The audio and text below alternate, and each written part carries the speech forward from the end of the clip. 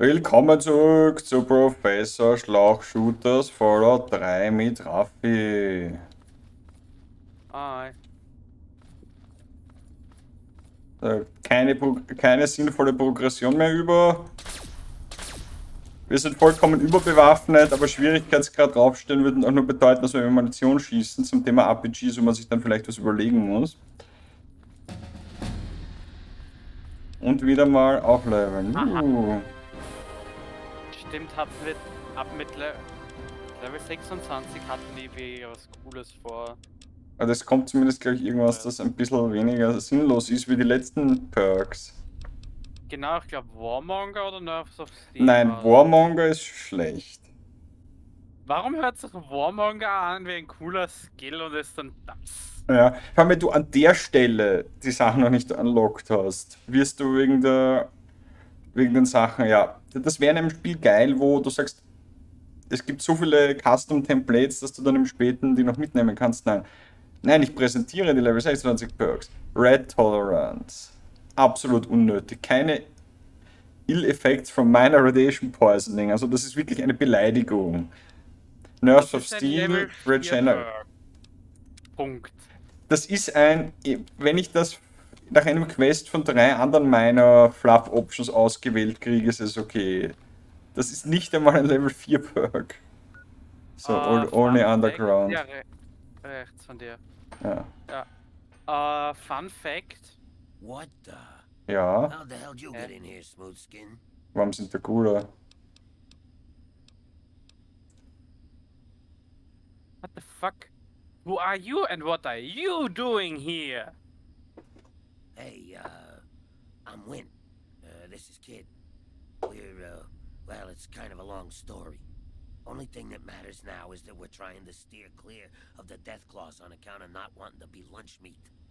Sie könnten einfach in der Schneise der Verwüstung, die ich hergenommen habe, zurückgehen.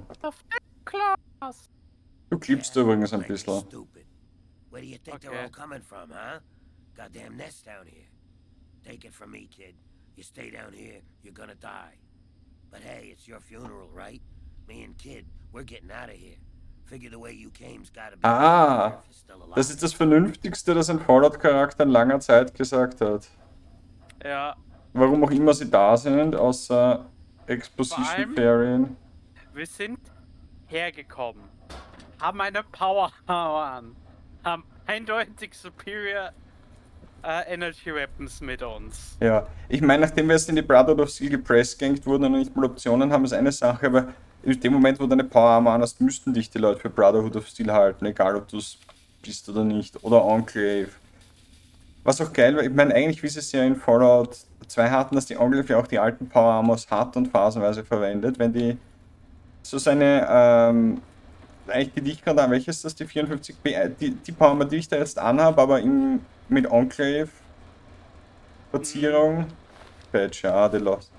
Jetzt sicher irgendeinen meiner Plot, Dings, der keiner Sau interessiert. Aber stell dir vor, du würdest auch ein paar Enclaves. Auch in der 51er rumlaufen sehen, ja. Das ist schon interessant. Ah, wir finden einen Haufen. Sie haben einen Zettel Story geschrieben. Hoho. Oh. Reading this is because we might be able to help. You're branching out, Underworld was a good start. Set episode only, yeah. No one ever goes there, no one would ever think to look for us here. It's under the town, so. Were this criminal ghouls? No, maybe criminally stupid, but.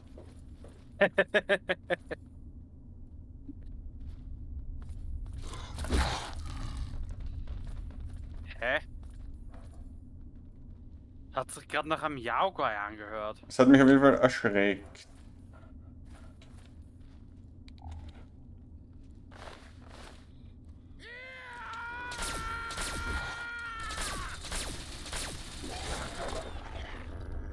Ich meine, als Deathclaw Meat Shield ist der Hund gar nicht schlecht. Ja. Aber. Ich finde es halt spannend, dass der Hund irgendwie 100.000 Leben mehr hat, dank Broken Steel. Ja, weil vermutlich genug Leute gesagt haben, trotzdem, ich möchte nicht die ganze Zeit neu laden, wenn meine NPCs sterben. Oder ich möchte den NPC gerne verwenden und ihn nicht die ganze Zeit bei Vault Ja, als 101 ja. stehen lassen. Und dann haben sie auch dieses Puppies Perk eingefügt, das wäre eigentlich die logische Konsequenz. Am Anfang sagen, ja, oh, sie haben Kenny, den Dogmeat getötet. Wenn das ein Level 2 Perk ist, dass der den Hund spawnt, okay, aber so. Sie machen den Hund zum Tank. Ja, Bombe. Und 3, 2, 1, boom, who cares? I have the feeling that... Dass wir da runter müssen, ja. Ich kann mich nur erinnern, dass das Ganze sehr konvolut war bis zu dem Teilpunkt, wo man dann wieder einfach nur mal auf Enclave schießt. Yes, folks. Das ist auch sehr Immersion Destroying, wenn NPCs dann von dort herkommen, wo man selber gerade... Also unter der Annahme, dass wir jetzt nicht... Dass wir hier nicht schon waren. Oh, vielleicht musst du rauf. Aber sind wir nicht von da gekommen? Wir müssen irgendwo in diese Richtung.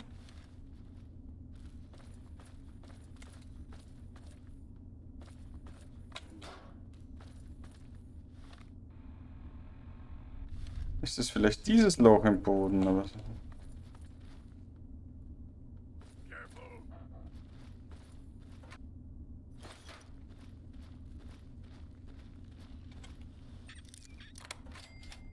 caring more about the XP than about mines. I wouldn't mind that. Aber es irgendwie fühlt sich... Irgendwie kam mir der Impact von Explosives im anderen Spiel einfach höher vor. Also in Fallout 2, weil hier, ja... Das liegt daran, dass du nicht... Okay, ja, Power Armors und so weiter.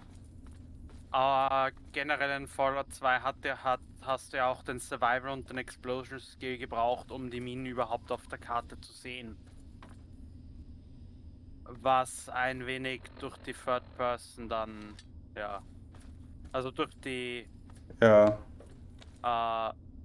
View-Änderung dann wenig zunichte gemacht wurde. Ich sag nichts weiter.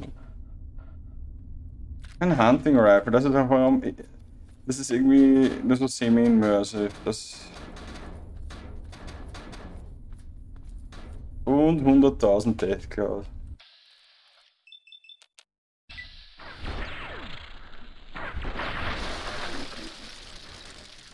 Oder wenn er den Spielen Schleichen eigentlich nur bedeutet, dass man die Gegner mit Crits ausschaltet, anstatt dass... Naja. Ja. Ich meine, gut, wir haben jetzt noch das... Wir machen den einen Imba-DLC mit der Waffe vom anderen Imba-DLC. Aber... Ich habe schon wieder vergessen, welches Spiel einen tatsächlich dafür belohnt, dass du dann, wenn du auf Stealth gehst, und dann Gegner ignorierst. Ich meine, ich glaube, in RPGs ist es auch ein bisschen schwer. Aber... Ja. In Schleichspielen ist das... Ich finde es halt persönlich noch ein bisschen lahm, wenn Stealth bedeutet, gut, du hast einfach das Problem mit dem RPG. In dem Moment, wo du... Oh, tanky, das klar.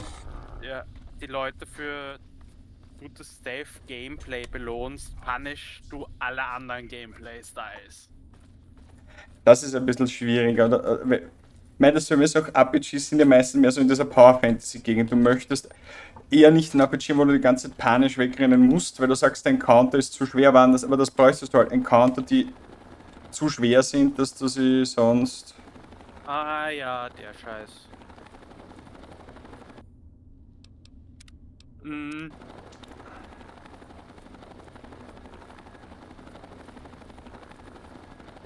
Beziehungsweise nicht Encounter, die einen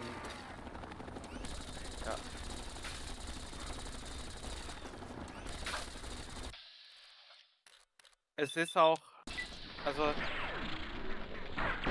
ich habe ein bisschen was über Stealth-Games gehört und da ist auch ein wenig das Problem mit den, wie gut machst du die KI oder wie gut oder wie realistisch ist die KI.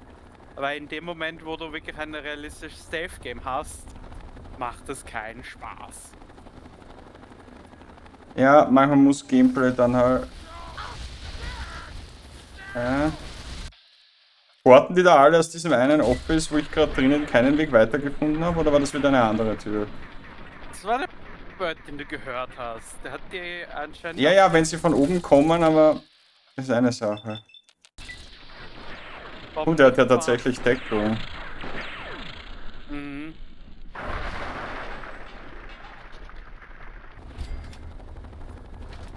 Warum nehme ich den eigentlich mit?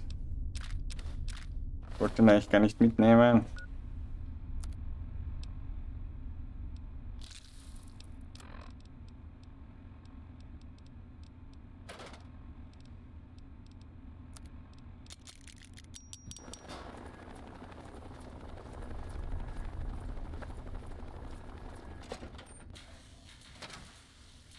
Und vor allem, also ich bin bepackt mit Sprengstoff und so, aber anstatt einfach zu sagen, gut, das ist dieses Gebäude, spreng dich durch eine Tür rein und hol das Item, muss man stattdessen Schlauchshootern. Das Einzige, was uns aufhält, sind Türen. Maybe we can save some stuff here. Schauen wir mal.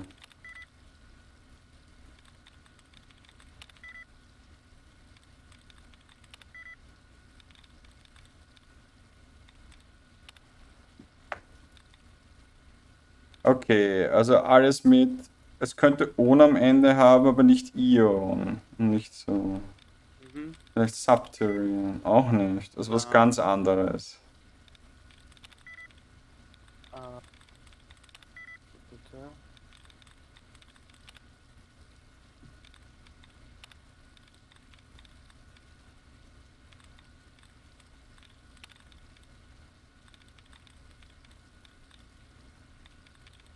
Ich glaube nicht, dass ich das hier nochmal resetten kann. Hast du Transmission schon probiert? Also schon beim letzten Versuch nach dem Refreshen. Oh ja, ja. Also ist mir halt dort nichts erwischt, das nur annähernd.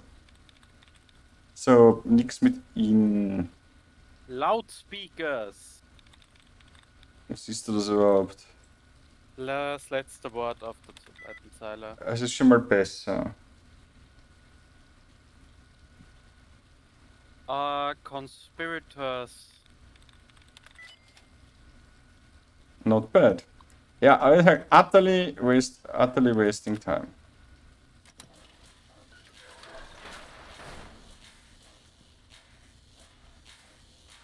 Es gibt nicht umsonst einen Haufen. Ja.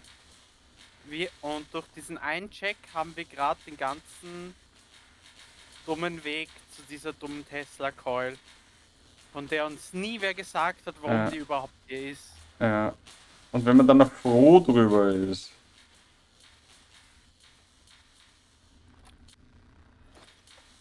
Und es hat alles Strom seit Jahrhunderten. Mhm. Da war ein Terminal, also entweder... Ich habe nach einem, diesmal habe ich nach einem Button gesucht. Nein, ich glaube, du musst runterspringen und das Ding aufsammeln. Ah, da unten ist auch eine Tür. Ja, eben.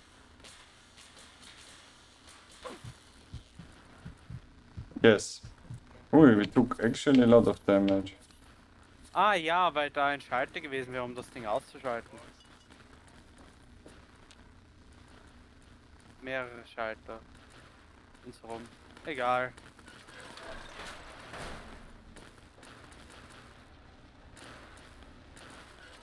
Man sieht amount of not give a fuckness, der erreicht wurde. Das sind Alien Houses. The good stuff. Ja. Und wieder kommt Fox dann aus dem Off daher.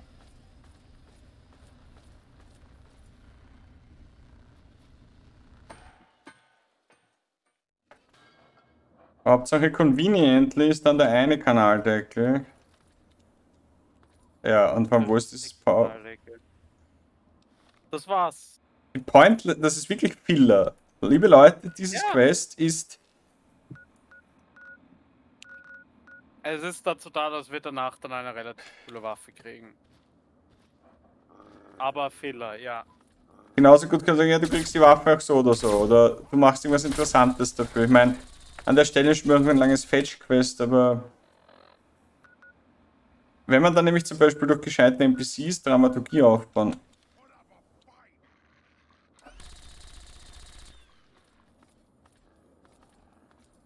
Und danke, dass ich wegen der Deathclaw nicht fast traveln kann. Ich verstehe, warum sie die Distanzen der Gegner interferieren in Fahrt 4 runtergedreht haben.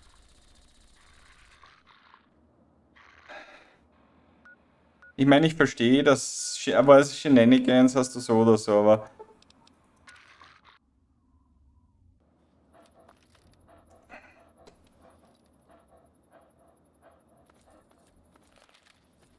Die Liberty Prime Bridge ist sogar noch da. Jo. Heroisch. War da nicht einmal Guards vor der Tür? Ja. Nicht besser, besser wie soll ich sagen, hoffentlich hat die Enclave in der Zwischenzeit die Citadel angegriffen. Weiß nicht, dass du nämlich nicht einmal zurückkommst und da gerade 3 Vertibirds Citadel angreifen oder so ein Spiel. Ja. Ah, wo ist der Wappler überhaupt, den wir das bringen müssen, weil das geht ja wieder mal nicht so. Der wird dann sagen, oh, that's nice, now go to Scribe Rothschild und... Ja, do the thing where you do the thing.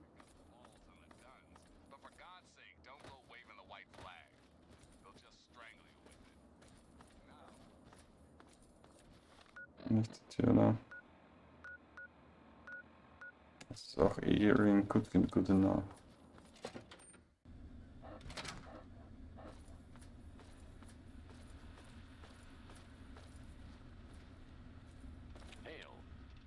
You found a Tesla core. Excellent. Are you ready for your next assignment? Yes, we are. What's Based on next? the data you brought us from the relay station, we've identified where the Enclave is basing their operation. It seems they have a second base of operations at Adams Air Force Base outside of D.C. The only safe way to get there is through the presidential metro used by the government before the war. Oh, why can't I go to the fucking... Brotherhood. Once you breach the presidential metro and get to Adams Air Force Base, look for the resupply crate. Inside, you'll find your new orders. Hail. Vor allem, Die wie kommt der Unmotiviertheit Resupply dahinter. Crate dorthin? Ja, ja. Das, und vor allem, das ist, ich weiß, weil es eine Separate Map ist, aber in was für einer Welt ist eine Airbase außerhalb der Stadt nur durch eine sehr convoluted erreichbare U-Bahn zu erreichen? In was für einer Welt? Ich meine, was er halt vielleicht du hättest sagen können, ist, um Haben wir nicht den White House-Punkt schon unlocked? eigentlich, ja, oder zumindest in der Vor. Wird. Was ich eigentlich sagen wollte, was er vielleicht an dieser Stelle hätte auch sagen können, war, um der schnellste Weg dorthin, in dem man als Player... Ja, also einfach den schnellsten Weg verkaufen, und du hast vollkommen recht. Als schnellsten Weg, gedecktesten Weg, den Weg, den die Enclave nicht kontrollieren will und so, oh, unsere Main Force befindet sich schon am Weg. Um mit ihnen aufzuholen, musst du die Metro nehmen. Oder einer, du musst schleichen, weil die Enclave bombardiert jeden, der herkommt. Also selbst die offensichtlichsten Begründungen kann man nicht verwenden.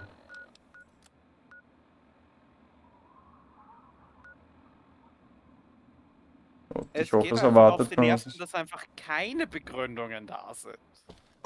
Ja. So, die Frage ist eher wieder, wie wir zu dem Scheiß hinkommen. Jetzt haben wir wieder Downtown, Fuckaloo hier. And that's not the right direction.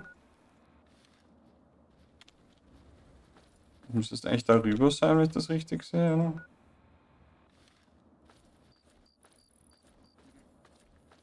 Und keine Musik kam es, wie gesagt, auch indiskutabel. Ich sagte, die Musik hat es einfach gerettet.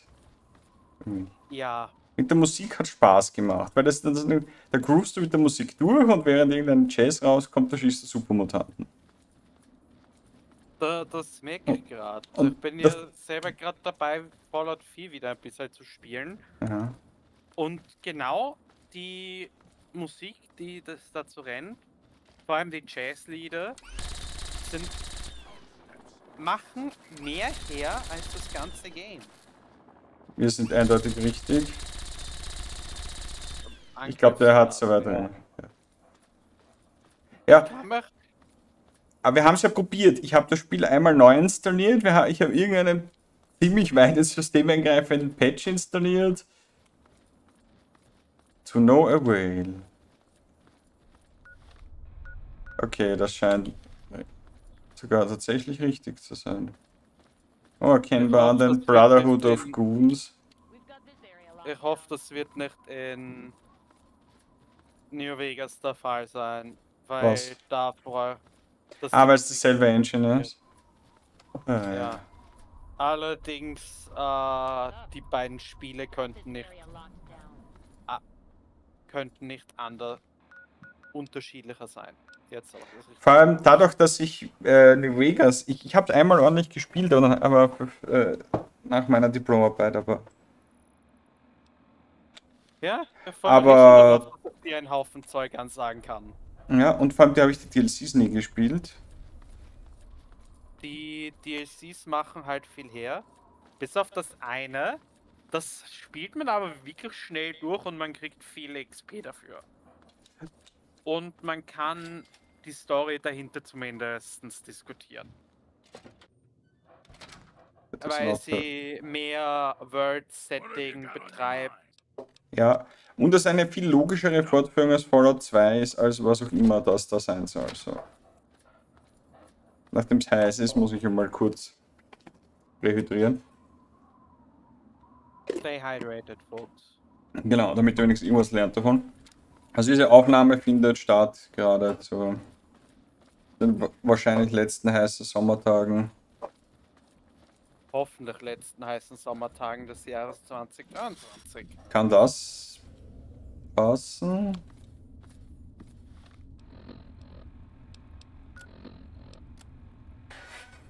Nein.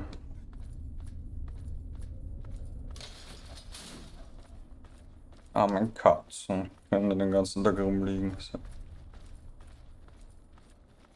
Ja, komplett anders zu dem normalen Alltag. Ja, es gibt minimale Verschiebungen. Aber jetzt wir wissen, es gibt kein interessantes Klumpert mehr zum Finden. Ich meine, vielleicht nicht jeder nimmt die eine oder andere ziemlich redundante Waffe, aber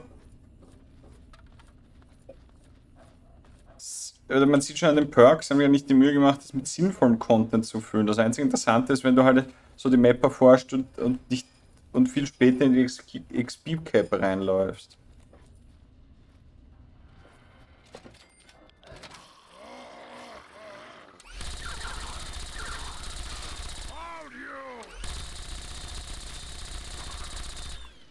Also, wie ich richtig verstanden habe, soll das Weiße Haus sein, oder? Ja.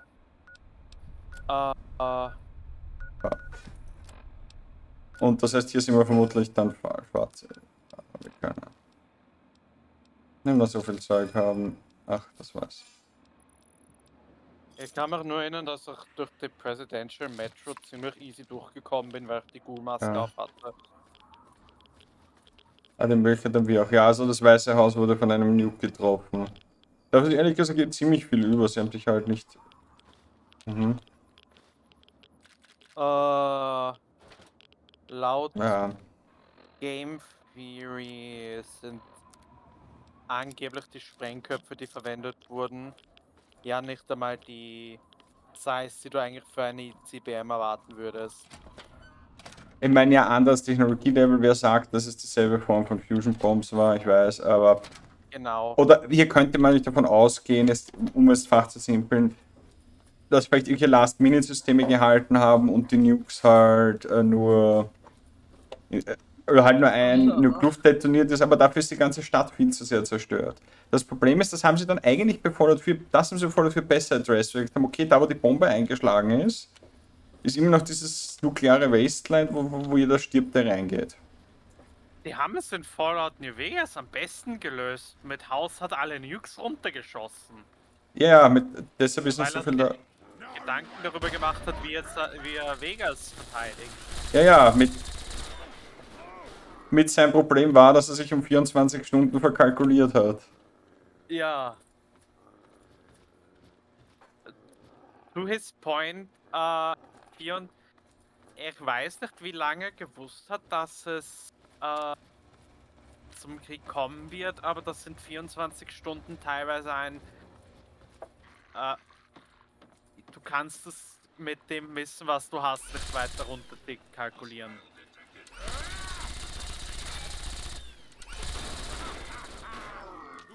Left in Twain. Ja. Also ich muss sagen, der Mr. House ist mir eigentlich sehr sympathisch. Ja, er wird... Genau, da Adams Air Force. Was auch immer wir machen, ist was anderes, aber ich sage nur, der weckt in mir keine, oh mein Gott, wie deppert Aggressionen. Ja.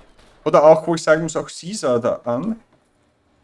So wenig ich von seinem Ding halte, er ist plausibel konstruiert. Er hat Gründe dafür, das zu machen, was er macht. Ja, genau, er hat plausible. Er ist eine Persönlichkeit mit einer Geschichte, die erklärt, warum er da plötzlich unterwegs ist. Die Kabine brauchen wir auch nicht. Der Charakter spricht tatsächlich drüber, über seine Goals, also darüber, was er vorhat.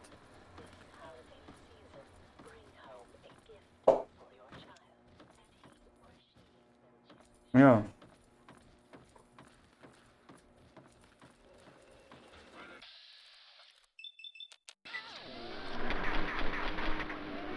Wetz funktioniert mit den Waffen nicht gescheit.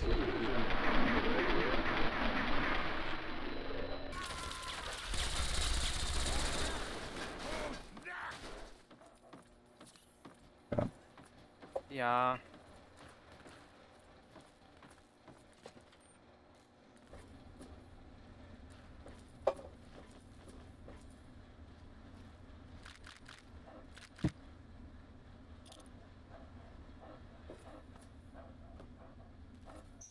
Am I actually collecting a single thing?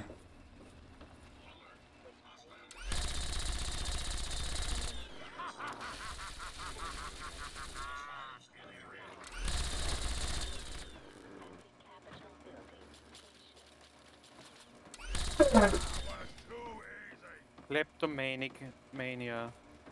Wenn man nicht weiß, dann weiß Kleptomania.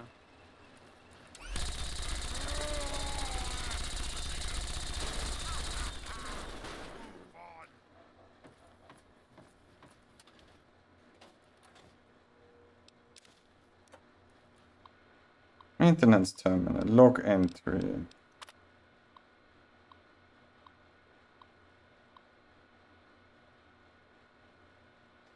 Bla bla bla. Okay, sie hatten System-Issues damals. Fox, schleich dich aus der Tür.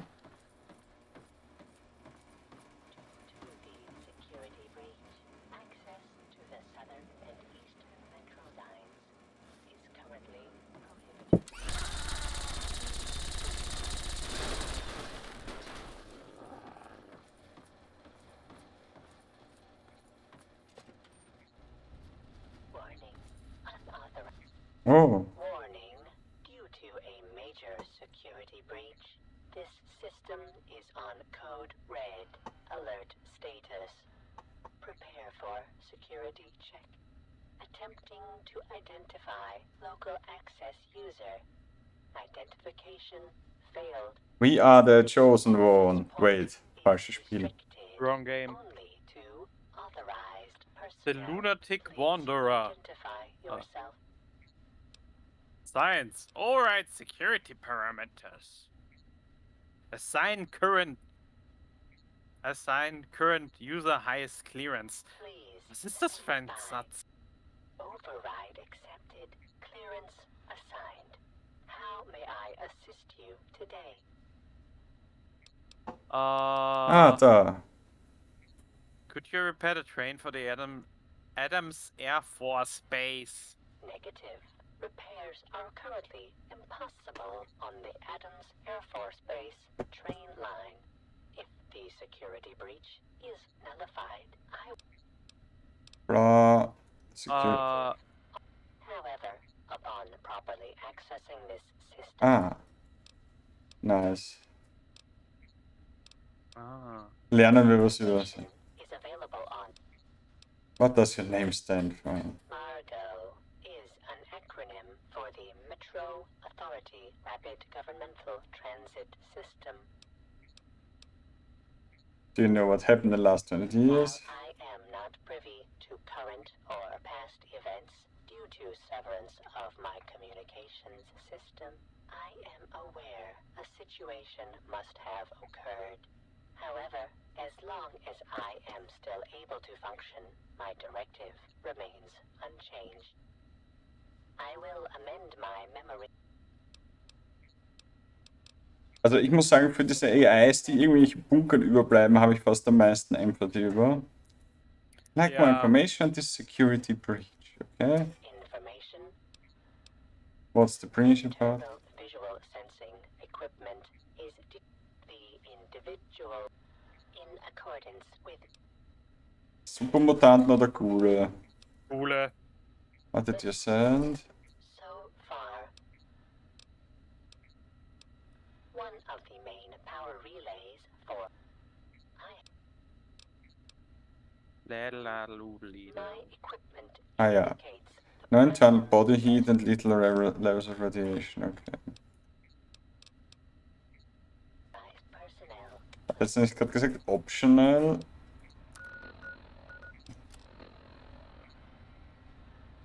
Aber wir müssen auch den Security Breach klären zum Reparieren. Genau.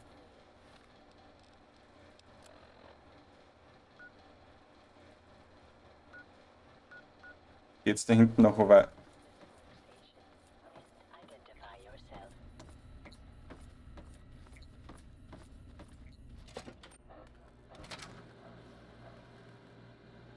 Warte, ich habe irgendeine seltsame Meldung. Entweder ich oder die Katze haben irgendeinen Hotkey gedrückt. Was sind das da für visuelle Effekte? Die Glowing Ones. Jo. Kann mir ein Mensch erklären, wie ein Haufen unbewaffneter, cooler, schwer bewaffnete Roboter überwältigen können? Nein! Bethesdas Plot verlangt es. Ich meine, da gab es dieses eine Meme, da gab es mal einen...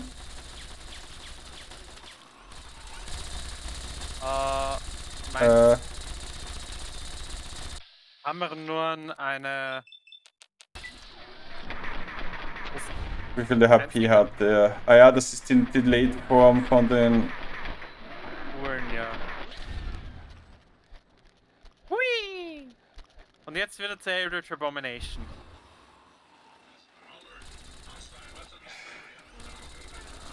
Ich hoffe, der geht weg.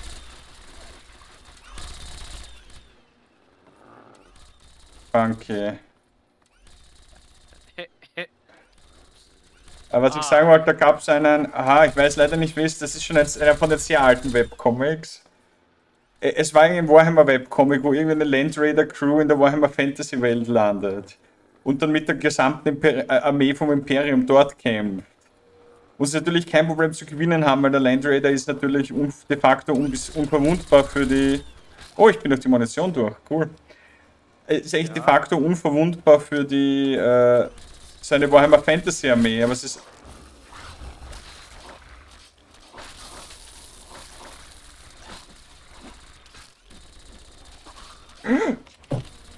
Die machen serious Schaden.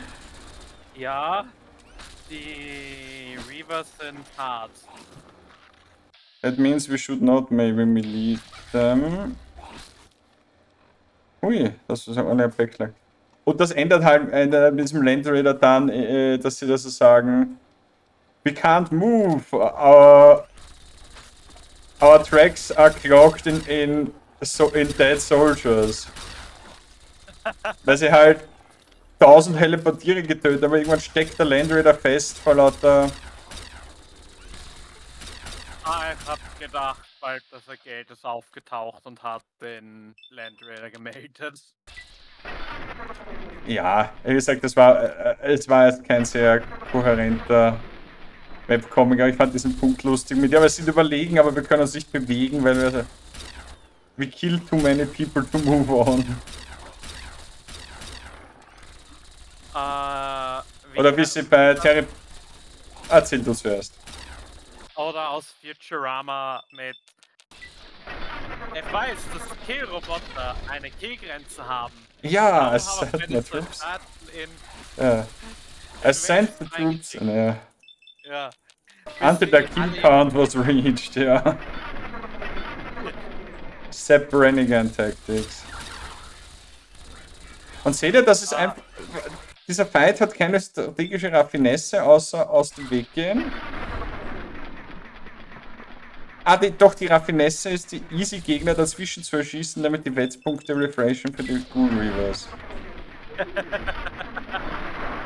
Entschuldigung, ich habe einen Hauch Taktik gefunden.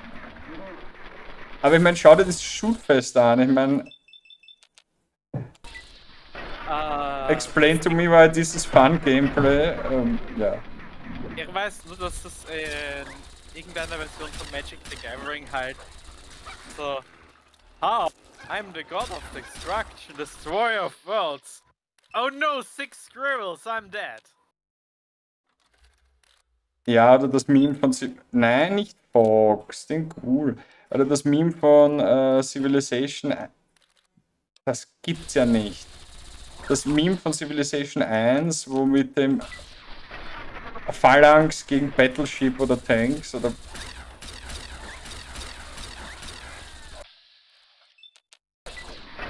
Holy shit, die Roma glitschen hart durch die Gegend.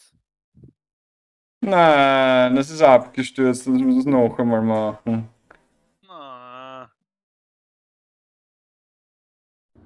Please hold the line. Restarten ganz schnell.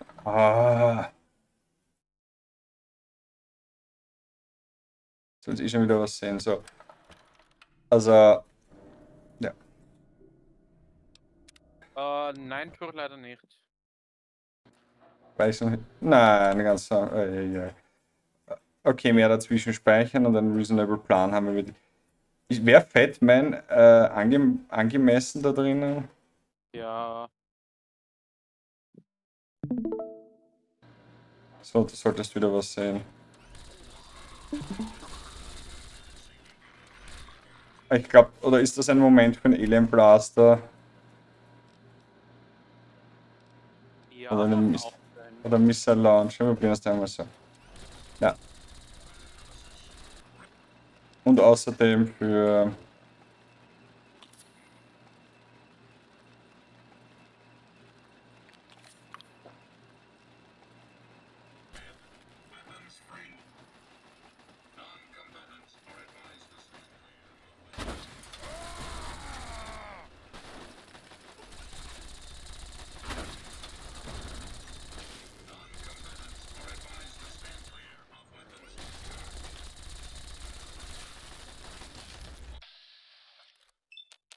All shot to the head, backstabbing him with a siege weapon.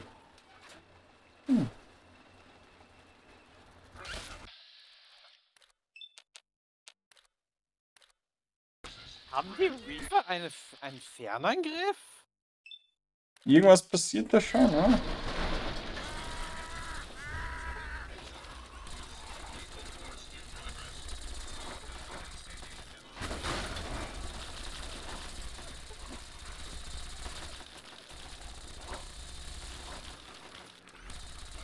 Ich meine, wenn die Reavers so drauf sind, verstehe ich fast.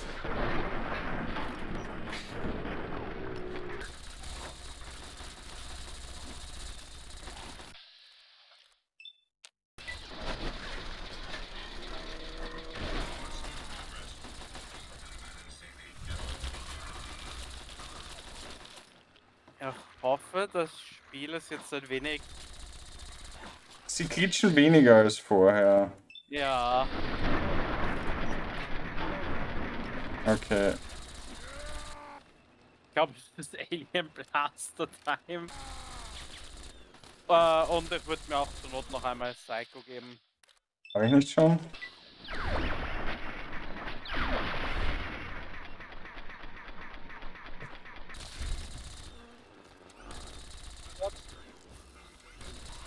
Ich glaube, es gehört zur Animation von den... Nein, nicht der Combat Inhibitor vom Ally, das gibt's ja nicht.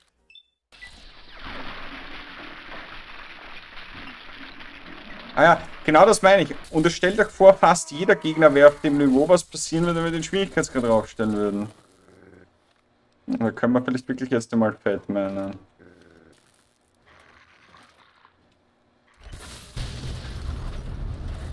Das war, glaube ich, zu nahe, oder? Ja.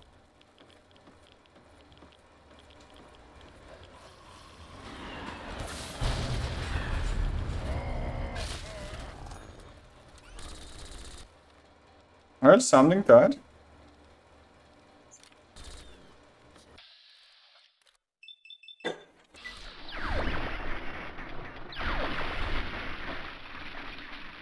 Vielleicht haben sie auch gegen manche Sachen einfach Resistenz. Hat irgendwas von den Gegnern hier Resistenzen? Ja. Das geht mir eben auf die Nerven, dass man das nicht gescheit sieht. Ich weiß, sie haben dann irgendwann Perks dafür eingebaut, dass du tatsächlich die Resistenzen sehen kannst. Wo, in Fallout 4? Da auf jeden Fall.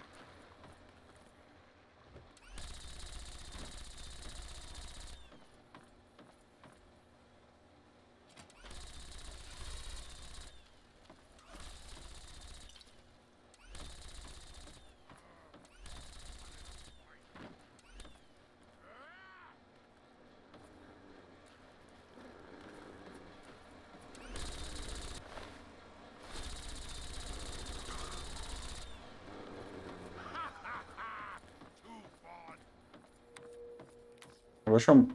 Ah, den könnte man mal reparieren. Ja.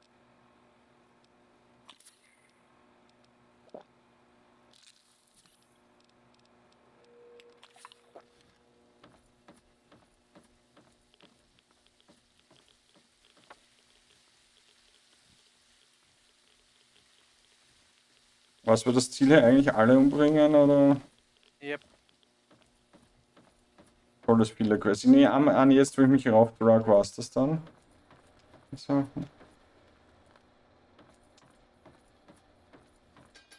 Und dann geht's da doch weiter.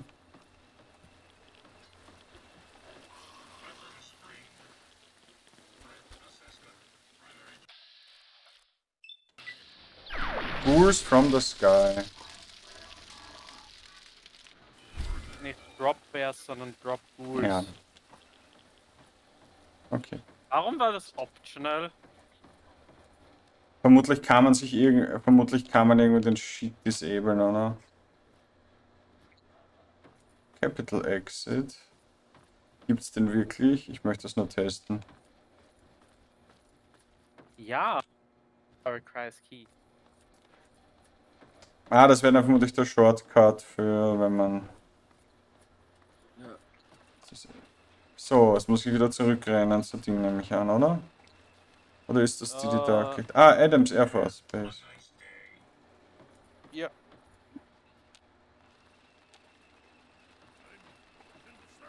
Genau da. Ah ja, die Fuse hätte ich auch selber.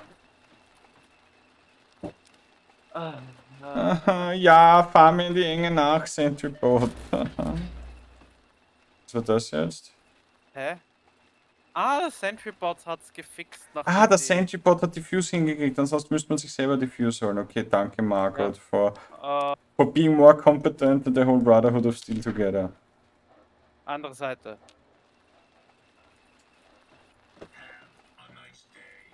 Have a nice day, Margaret. Oh, Fun Fact zu dem übrigens. Wie sie die Metrofahrt gemacht haben.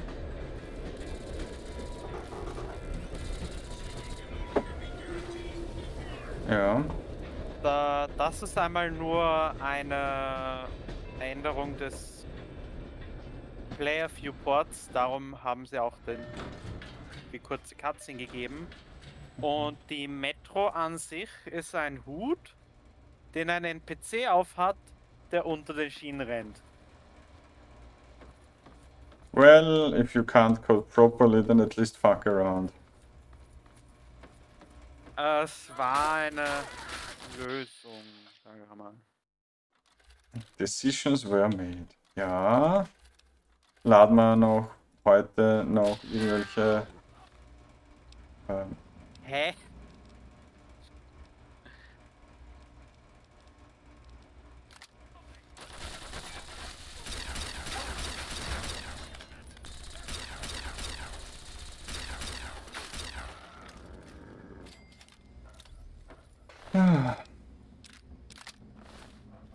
Hauptsache eine Munchfruit dabei. Ja.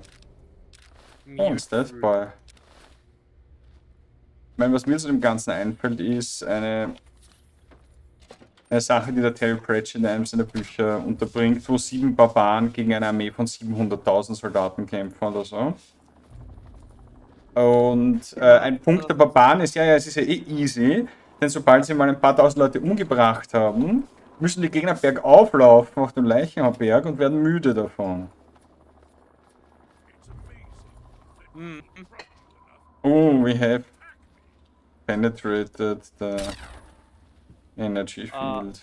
Ja. Ich finde aber generell an den Ganzen dann so...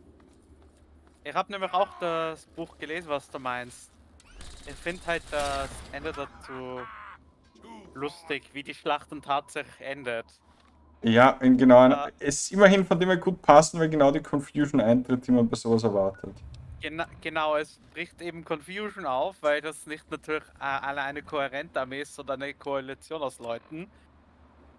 Ja, die gewohnt sind, gegeneinander zu kämpfen. Genau. Und da. dann passiert... Schauen wir mit Gleitschirm. Passiert klassischerweise das, irgendwas passiert. Sie gehen davon aus, dass sie sich alle in den Rücken fallen und die 700.000 fangen an, sich gegenseitig zu schlagen. Es passieren noch mehr Sachen, ja. Das hilft nicht, dass die 7 Barbaren nach D&D-Terms irgendwo Level 30 wären und von... Ja. Oh super, wir haben unsere ganzen EC-Packs verschossen dafür. So, wir haben diese Tesla können. Terry Pratchett hat das Ganze hier so beschrieben. Sie sind eben so alt, sie sind einfach geskillt im Überleben. Ja. Und deshalb kann sie niemand umbringen. This is Paladin Tristan. If you're listening to this, then you've made it through the presidential metro, and Adams Air Force Base is all that stands in your way. Our scouts report that the fire controls for the orbital missile satellite are located in the main tower of the Enclave mobile platform. The only way into the platform is by way of a ramp that lowers from a watch post the Enclave set up in the old air traffic control tower. When you opened the crate, it triggered a beacon. We'll pick up the signal and start the assault to cover your entry. Good luck and Godspeed. Ja, sie hätten einfach sagen müssen, so kommt man rein, wir infiltrieren, so nicht eine Ausrede wie that's the only way to get into the airbase. Nein, das ist eine fucking Mauer. Natürlich kommt man über die fucking Mauer drüber. Dafür sind Special World, ne. Was ist da drüben? Brauchen wir die Storage Facility? Schauen wir rein.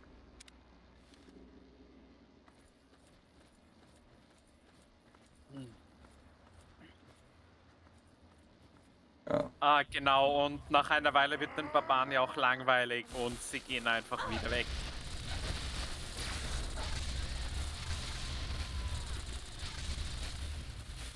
Jetzt ist Fett sehr angebracht.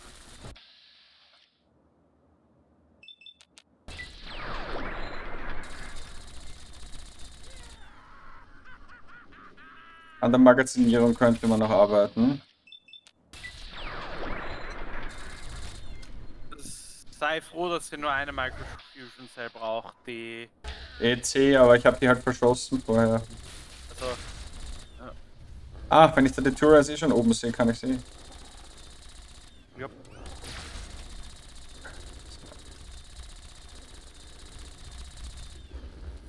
Was passiert hier? Auf die ist es halt extrem mühsam zu schießen.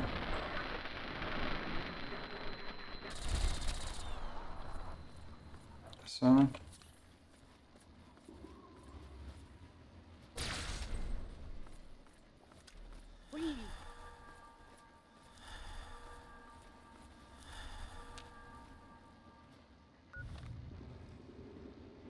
Ja, irgendwie haben sie die Worldmap limitieren müssen.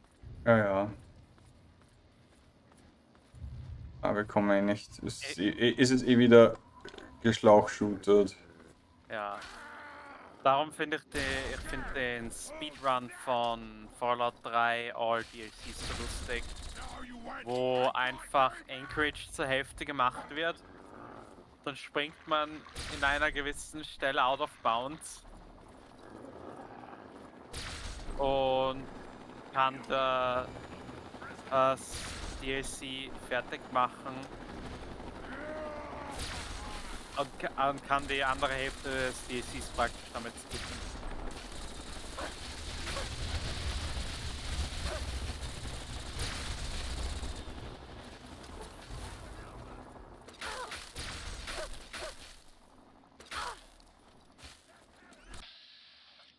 Das Problem ist, die Hellfire Troopers sind so schwer zu beschießen, wenn...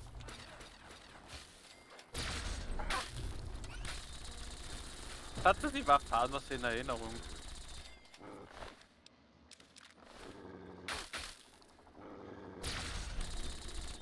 Guckt sich ja wirklich immer.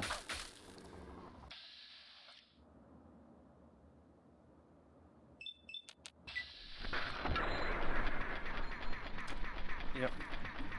Darum mag ich die... Darum finde ich eine Änderung in Fallout 4 wirklich gut. Und zwar, dass man Crit speichern kann. Du brauchst zwar einen Perk dazu,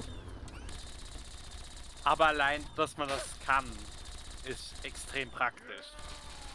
Vor allem, weil Crits immer treffen, egal was ist.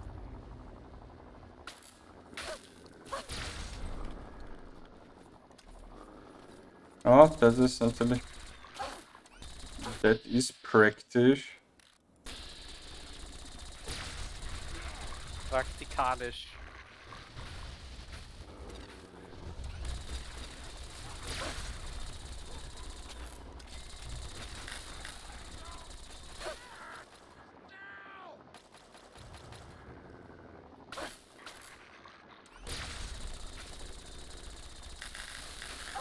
You know what?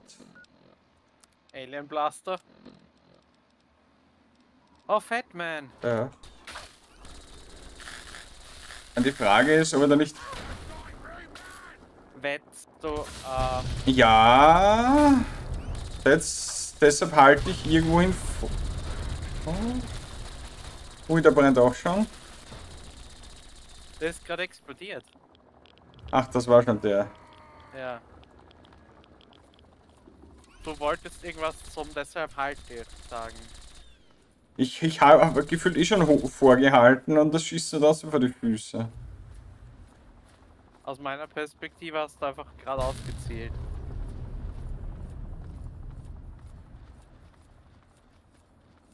Hä, wer bombardiert da gerade was?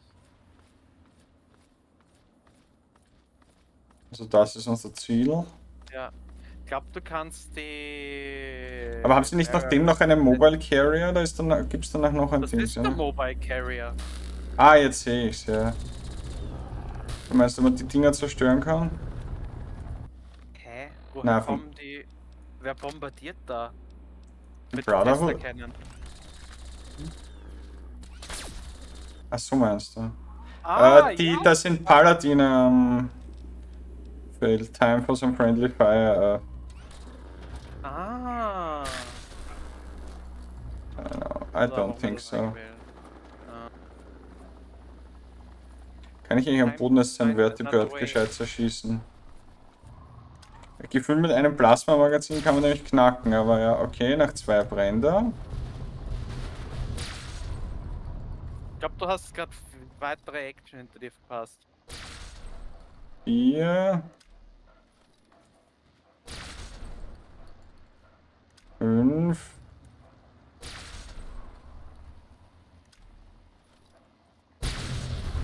Sechs Schuss, na boom.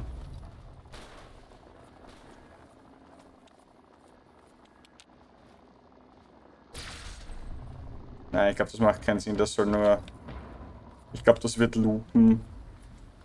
Ich finde es aber interessant. Die Vertibirds, wir sehen, haben eigentlich eine Minigun vorne.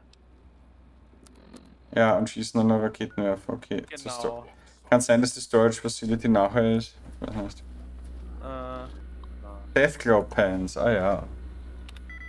Das Passwort ist nicht overwhelmed. Reloaders, ja. Passt. Bisschen. Hey, Kitty. Wait. Not a mind-controlled one. Goddammit. Ich habe die Tesla-Cannon nicht so schlecht in Erinnerung.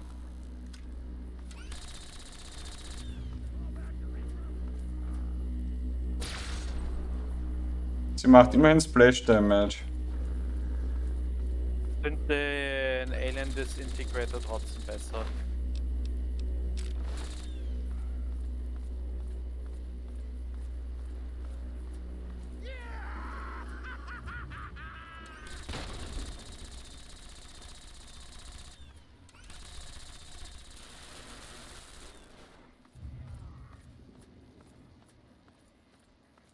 Das war enttäuschend. Ich komme in Sicht von dem. Wenigstens hat Fox seinen Spaß.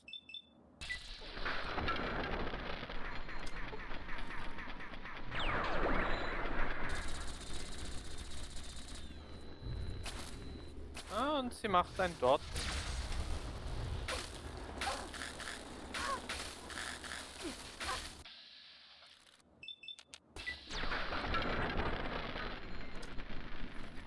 Ah.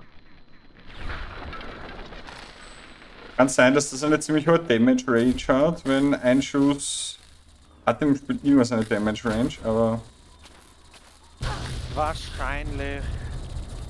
Au, was ist das, der explodiert? Wahrscheinlich der LKW hinter dir. Das ist auch die größte Gefahr. Genieß es noch, dass du... Da. Dass ich das einfach wegstimmen kann. Ja, Kann den nicht durchschießen, nein. nein.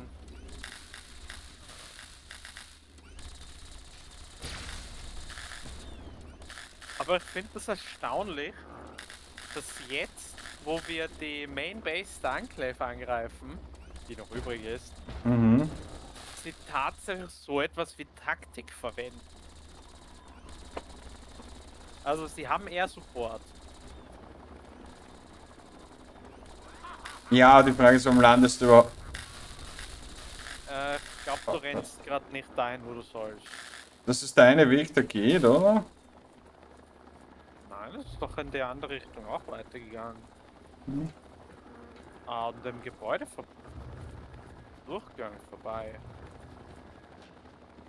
Okay, wo meinst du? Wenn du da einfach weiter zwischen den Hangern läufst, drückst. Ich da nicht her. Nein, ich bin das. Davon hier bist du hergekommen, nämlich. Ja. Ah, du meinst, dass ich in die Richtung weiter muss? Genau. Okay, ich da nicht da.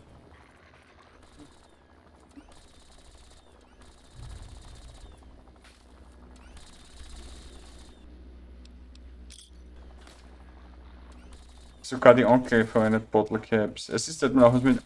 Währung, verschiedene Währungen ist immer so eine Sache, aber das haben sie gleich schon bei Fallout New Vegas mit den. In New Vegas haben sie. Da haben sie auch einfach, finde ich, einen guten Grund, warum die. Ja, da waren. Nein, da waren wir doch auch, da haben wir es hergeschossen. Oder? Ja, aber geht dann da weiter zwischen den.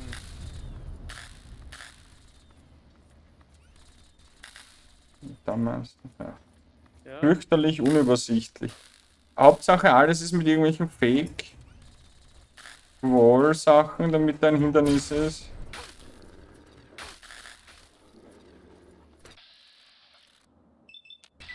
Darf da Power Armor hin oder her, aber wenn du so schwere Waffen verwendet werden, musst du trotzdem in eine Deckung gehen. Ja. Wobei, das ist eben der einzige Vorteil, den ich auch an der Power Armor sehen würde. Dadurch, dass du eben ein Exoskelett hast, würde das ja dann auch ziemlich viel von der Energie aufnehmen. Was ich auch als Vorteil sehe, du kannst dich auch besser irgendwo einfach hinhauen, weil nicht deine Haut abgescraped ist, sobald du... Ja.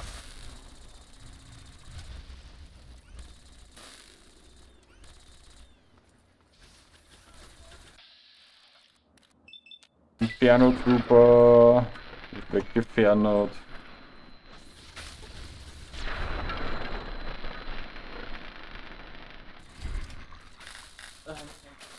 Mir gefällt übrigens, wie Fallout 4 dann die Hände der Power Armor handhabt am besten. Nämlich mit dem einzigen System, wie du halbwegs deine Finger überhaupt in einer Rüstung drücken kannst. Indem dass du dafür sorgst, dass du sie nicht verwenden musst. Okay. So, wo sind das eigentlich meine... Ah, ich wollte gerade fragen, wo sind meine Brotherhood?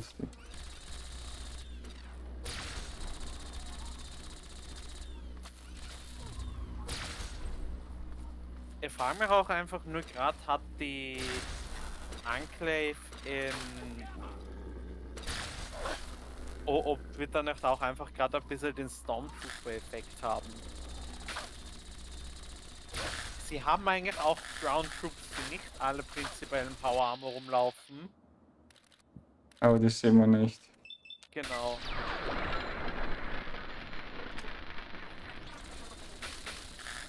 Ich glaube, Wasteland Warfare hat sogar welche eingeführt.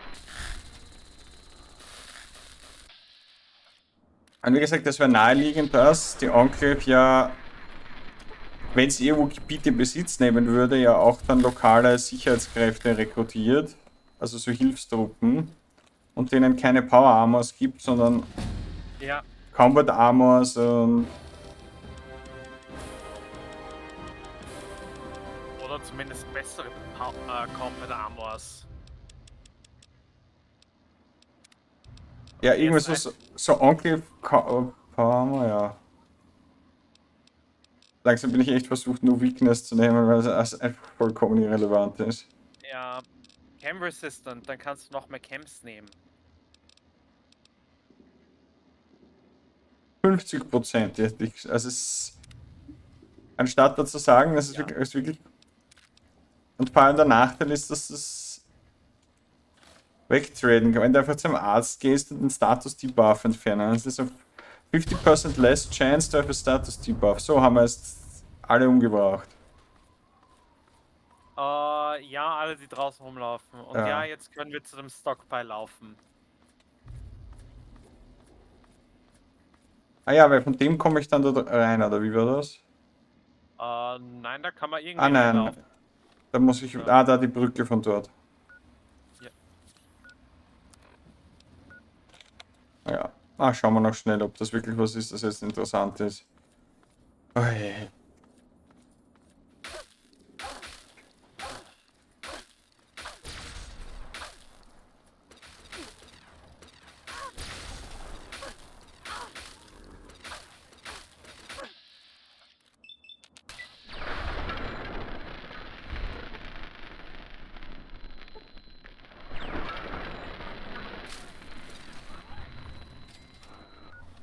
Irgendwie ist das auch nicht ideal dafür. Ja, nehmen wir wieder dann.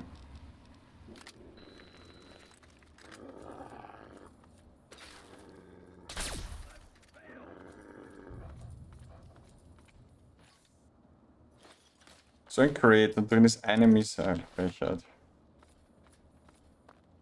Was haben wir über Türen gesagt? Dogmeat. Wo ist übrigens Fox? Der ist aber nicht gestorben. Nein, weil er wäre eine Einblendung gekommen, oder? Ja. Der klippt gerade fleißig irgendwo vor sich hin. Er macht das, was er am besten kann. Rumrennen und Leute lasern. Und schreien. Aber er gibt einen guten Late-Game-Companion, aber er hat eine gescheite Waffe. Oder sein, dass der Supermutanten, der mit einer Waffe am Arm rumläuft, für die, dass du eine Power-Armor oder ein Weapons-Team brauchst. Ja.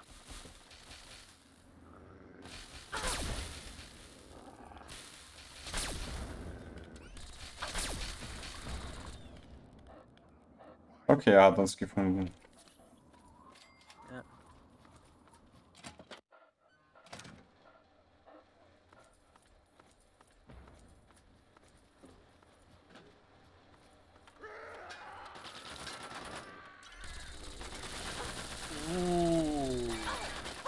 New. Nein, nur Rakete, oder? U-Bahn. Ah. I stand corrected.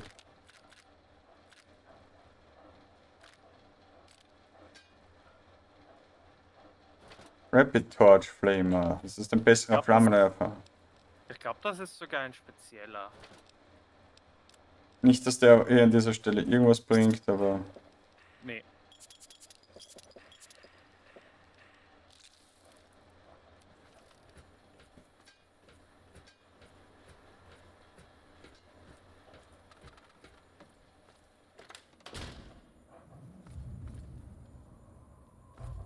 That's fucking it. Jupp.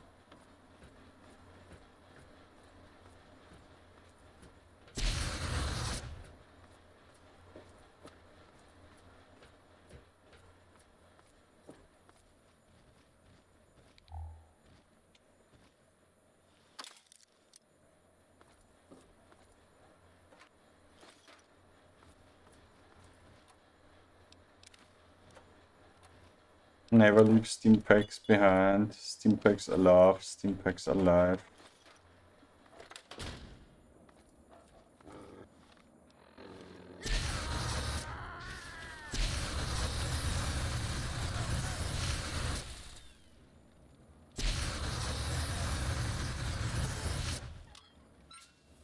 Interessant.